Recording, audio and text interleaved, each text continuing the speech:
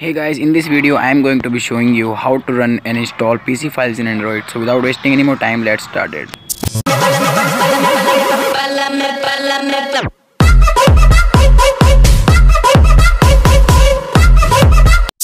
So guys, अगर आपको इस ट्रिक को अपने फ़ोन में यूज़ करना है तो सबसे पहले आपको करना क्या होगा कि आपको एक ऐप इंस्टॉल करनी है जिसका लिंक मैंने डिस्क्रिप्शन में दे दिया है, वहाँ से डाउनलोड कर सकते हो।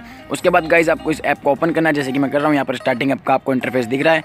यहाँ पर ये कुछ फाइल्स को अनपैकिंग कर रहा है गाइस, जिसकी मदद से आप अपने एंड्रॉइड फ़ोन में पीसी के गेम्स और सॉफ्टवेयर को ईजिली रन कर सकते हो। सो गाइस आपके सामने ऐसा इंटरफेस आएगा, प्राइवेसी पॉलिसी, ये कुछ अपनी पॉलिसीज़ बता रहा है। आपको सिंपली करना क्या है, यहाँ से बैक आ जाना है।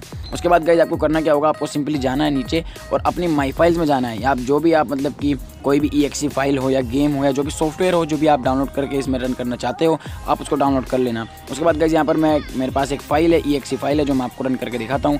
ये PF80, ये गाइस एक PF ऑटो टाइपर है जो कि PC में चलता है, ये फ़ोन में सपोर्ट नहीं कर रहा है गाइस। तो उसको सिंपली करना क्या होगा, यहाँ से मैं इसको सिंपली कॉपी या फिर मूव, आप जो भी कर सकते हो, मैं कॉपी कर रहा हूँ।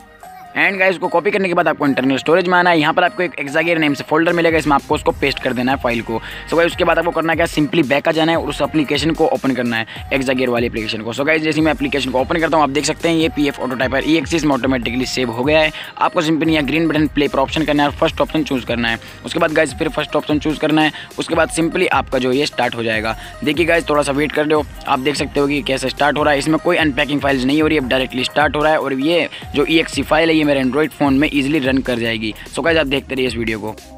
सो ब्रदर्स आप देख सकते हो कि ये EXE फाइल जो है मेरे एंड्रॉइड फ़ोन में इजीली रन कर गई है और ना ही कोई लैगिंग कर रही है, बहुत ही स्मूथ ये जो है EXE फाइल चल रही है।